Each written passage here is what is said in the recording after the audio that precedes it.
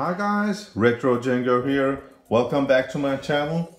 Well, if you played Amiga back then you're familiar with this disk drive sound, loading sound. Well, this Amiga 500 is working perfect. It loads fine, everything's alright. But I have a couple of disk drives here that does not work. This one is dead. And the other one is dead. Let's check them out. And I hope at the end of this video it will sound like this. Let's give it a go.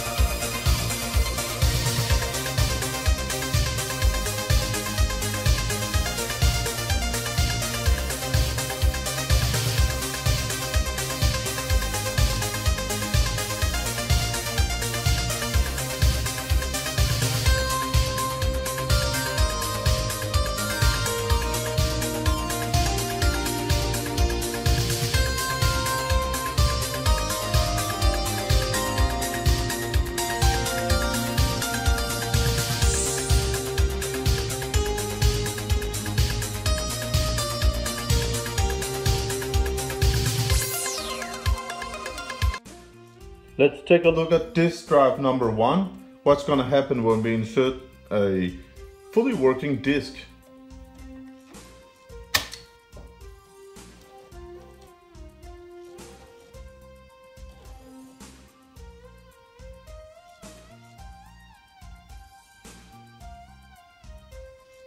Well, not much.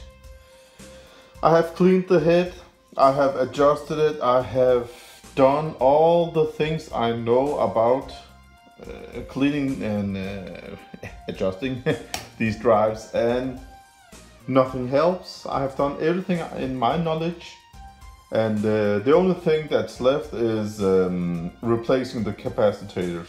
So other than that, I have tried everything, and this drive is just not working. So let's check out disk drive number 2.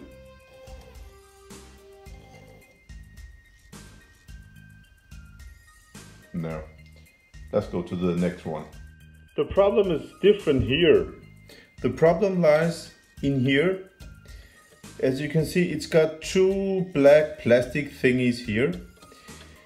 This one is just pressed down. I can pull it up, but this is the connection that when we insert a disk, this one gets pushed down, and tells the disk drive that a disk is inserted, and makes it spin and read and all that. But this head is down, so now when I turn on the Amiga, it spins for a second and just stop spinning. So this head here is just dead on this. It's just it's wobbly, and yeah, and I really don't know how to replace this. But I hope, fingers crossed, that the rest of the drive works. So I'm thinking, yeah, as you can see, I just want to demonstrate here. You can see it does not get the signal that the disk is inserted, so nothing happens. You can hear the clicking sound.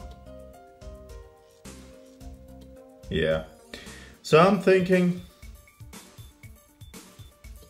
take the drive from disk drive number 1 and put it in here and see what's gonna happen. Let's disassemble these drives and try it out. Alright, somebody has been trying to repair this, because as I can see, let's get a screwdriver here. As you can see, this one is popped up right now, but if I push it down gently, it will stay down, and it's crushed and all that, and still very wobbly.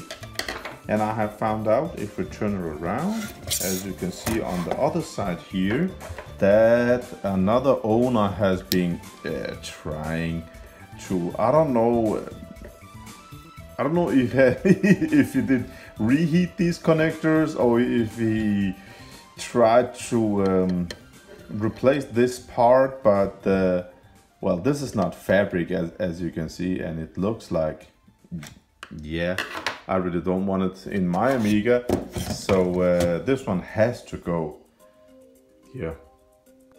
I hope, I don't know, but I just hope that this part works fine on this drive. I hope the head works, and the motor here and the opto back there. I just hope it works. As you can see, I have just disassembled this plastic thingy for the disc insertion. It's over here. And the problem is here. And as you can see, it's connected here.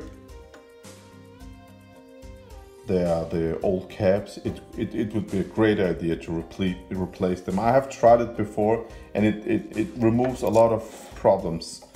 But this, it has nothing to do with the caps, the capacitors. So yeah, this is the part I want to replace. All right, guys, I just used a couple of minutes on reassembling the disk drive, and I'm gonna turn the Amiga on and see what it says. I always hate this part, because maybe if I did something wrong, it can happen, you know, it can happen. So let's just turn it on and see what's gonna happen. I'm ready. If it blows something, I will turn the power. No? And it does do the clicking sound. That's nice. We got a Gary adapter here, and it's real nice. It allows me to plug in this 0.5 megabyte fast RAM, and with daisy chain, and use this 1.5 megabyte RAM also. It's a nice combination, but it can only be happen if you have a Gary adapter. So if you have a Gary adapter, I really want to buy it from you, because I have 6 or 7 of these 1.5 megabyte RAM expansions laying around. I also have them looking like this. This is also 1.5 megabyte. But in a standard Amiga 500, they only work as 0.5 megabyte without the Gary adapter. So if you have one of them, please mail me. I really want to buy one of these from you. All right, so the moment of truth. Let's put in the disk in the drive and see what's gonna happen. As you can see, this is the old one. Look at this, guys. Yeah. So yeah. Please work. No. Yes, yes. That's the sound I love. As you can see, the drive loads. That's nice, guys. So from 2 drives that were dead, we got one working one now. Yes, nice.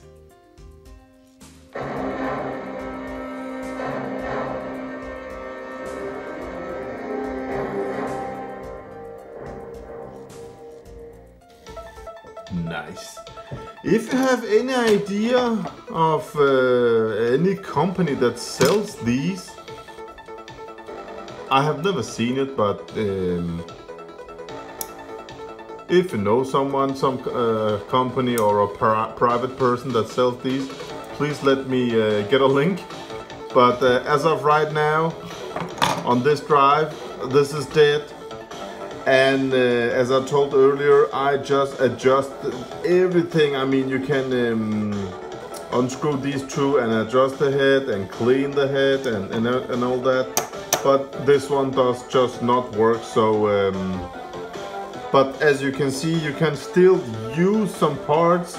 You can use the option here that stops the drive. You can use this one that makes the drive go back and forth. I mean, yeah, just don't throw any Amiga parts out, guys, because yeah, they are 30 years old. So as you can see, I got a working drive now, and it's great. Nice. One of my favorite Amiga games. So much playing 2-player. Supercars 2 only works with Kickstart 1.3. My Amiga 2000 got Kickstart 3.1, and it does not play the game. It's just, yeah. Alright guys, I have tried 4 or 5 different games and they just all work perfect.